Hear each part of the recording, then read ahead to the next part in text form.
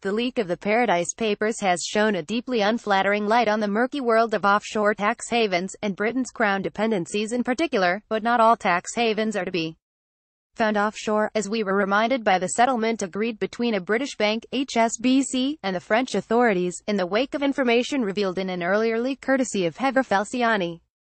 He spearheaded a disc out of Switzerland after having worked on the bank's IT. As a result, HSBC will pay €300 million £270 million to settle a long-running probe into the activities of its Swiss unit. The leak, you see, led to accusations that it helped wealthy clients duck taxes. HSBC is pleased to resolve this legacy investigation, which relates to conduct that took place many years ago, the bank said of the settlement. HSBC has publicly acknowledged historical control weaknesses at the Swiss private bank on a number of occasions, and has taken firm steps to address them. A legacy issue. Well, that's a relief. Ancient history, guys. Let's move along now. By the way, have you taken a look at our stunning results from the Pearl River Delta? Because it's covered by existing provisions, the penalty won't even feature in the next results, when we might be able to see if incoming CEO John Flint can match the outgoing Stuart Gulliver in uttering the words Pearl River Delta every second sentence. It's a tough ask, but I'm sure we can count on him to do his best. There are still actions pending in Belgium and the US, and the authorities in the latter like to wield a rather bigger stick than the Europeans.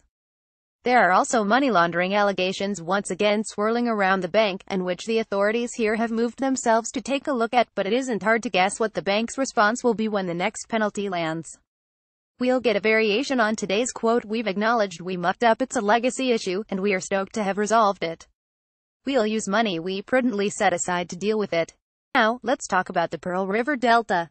Our business there'll blow you away. It's great. That being the case, is it any wonder that these things keep on happening? It's not that banking executives don't take paying out such sums seriously. Although HSBC generates €300 million in little more than an average day's trading, bankers hate losing money. Any money. If they didn't, they wouldn't be bankers, and yet they keep on having to pay out these enormous fines. Apparently there are a couple of individuals still to deal with. If they end up occupying the inside of a French jail, could it serve to concentrate minds? Institutions, after all, only do bad things as a result of the actions of the individuals that work for them, and the inaction, if not the complicity, of their executives. If they start getting jailed, might it cause their colleagues and bosses to think twice about their behavior? It would be interesting to see, but sadly the record of the world's prosecuting authorities on this front is not all that it might be. Perhaps the French ones can do something about that. More about HSBC Lagarde list Hevre Falciani tax evasion Paradise Papers reuse content.